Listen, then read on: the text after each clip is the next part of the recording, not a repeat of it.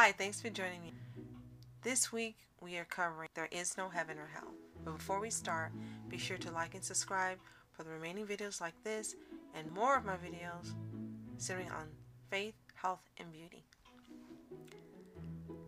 In the beginning, God created the heaven and the earth, and God called the firmament heaven, and God called the dry land earth.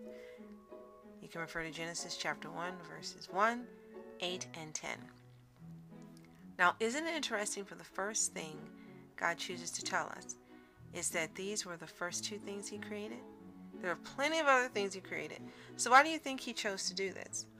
Well, the Apostle Paul tells us in Romans 14, verse 4, "For whatsoever thing were written aforetime were written for our learning, that we through patience and comfort of the Scripture might have hope." Now imagine that. God told us there is a heaven for our learning so that we may know that such a place exists. Next, He follows this with "and the earth." He created the heaven and the earth. We walk, eat, sleep, love, hate, procreate, and just about every other action we take is done on earth. We can see it, feel it, smell it, plow it, hear it, rumble during an earthquake. We know without a doubt it is real, and no one could ever convince us otherwise. Now, what about heaven? God stated He created heaven and earth, not heaven or earth, not heaven and maybe earth, not heaven is not real, but earth is real. He said the heaven and the earth. So for all of you individuals, use your deductive reasoning skills. If He made the earth, which He did on the second day, and it is real, then it must follow that the heaven, which He said He made on the third day, is real as well. Let's try it your way, shall we? God made the heaven and the earth. The earth is real, therefore heaven must be real. Now with this knowledge, we may, through salvation and by obedience to His commandments, statutes, judgments, and testimonies, have hope of being in this very real heaven one day. Refer to 1 Kings chapter 2, verse 3. Conversely, if we do not receive salvation or obey His laws, God has created a place chosen especially for the unrepentant and their father, the devil. Revelation 20, verses 12 through 15. Now, many books of the Bible mention hell when speaking of sinners who chose to ignore the knock of God at their door while alive and die without repenting and receiving Jesus Christ as their Lord and Savior. This is not an urban legend or a myth to scare you. Hell is real. How can we know this for sure? Well, God made the heaven and the earth.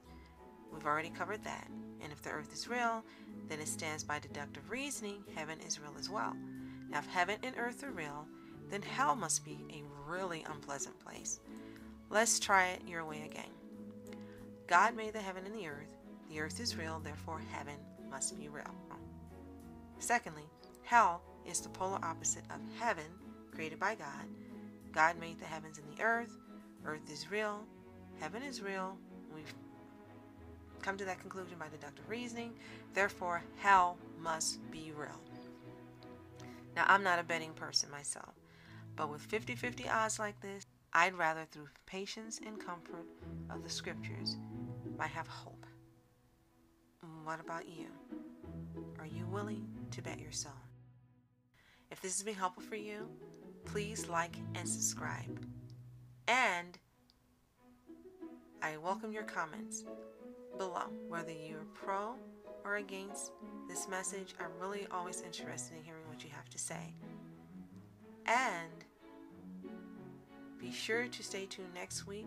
There's really going to be an interesting topic. Stay tuned for more videos like this, as well as my other videos centering on faith, health, and beauty all year long. Thank you for watching.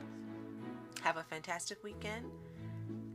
Be sure to have fun, and to God be the glory. See you next time.